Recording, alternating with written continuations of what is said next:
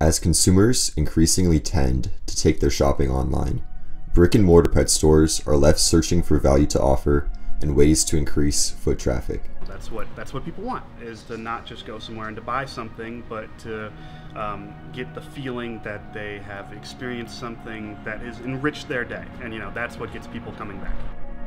The modern generation of pet owners is interested in creating high-quality content for social media.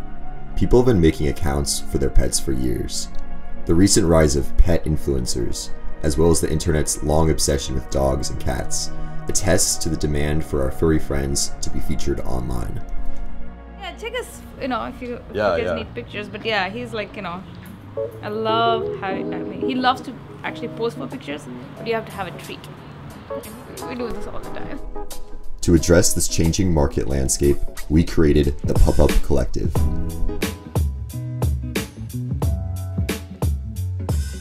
So we thought of the PUP Collective after talking to countless dog owners and talking to many brick and mortar shop owners that there's a need to create experiences for the younger generation.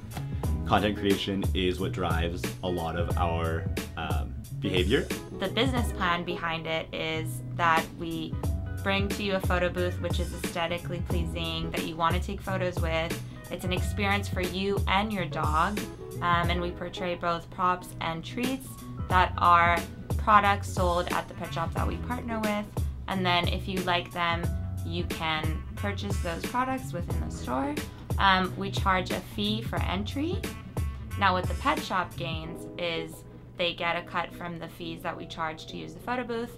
They get the opportunity to acquire a new customer segment that is currently not coming to their shop. So the whole millennial segment. And they get the opportunity to maximize more revenue from selling products from their shop that are sampled in the photo booth. It's a 2-week process in which we build the sets, and we allow them to really highlight the different products that are their best sellers. And we have an option afterward for a reoccurring opportunity for us to come back, switch out the sets, make it seasonal, make it fit their needs. Help to build an association with the store as somewhere that you and your dog can go to have a fun experience, because that's what's really important. Dogs are social beings as much as we are social beings, and it's super important to find communities that they can be a part of, and I think that the PUP Collective provides a really unique opportunity to fill that niche.